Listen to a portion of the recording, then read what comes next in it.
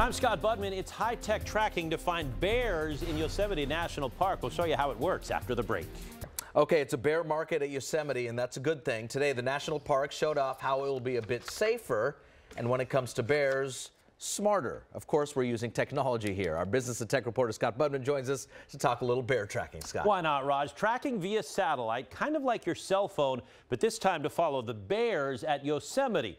Rangers call it a way to both do research on the bears and help keep them safe.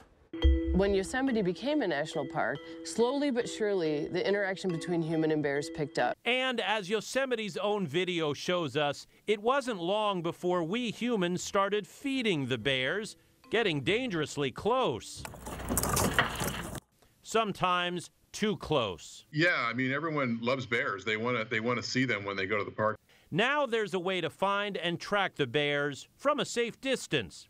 This is Yosemite's Bear Tracker, a GPS-powered website to keep up with the park's bears. The goal, to warn people, especially those in cars, away from where the bears hang out, while helping rangers track the long-term patterns of the animals. And even though there's a fairly healthy population there, they really need to know where these bears are going. And if they're interacting with humans too much, then we have issues.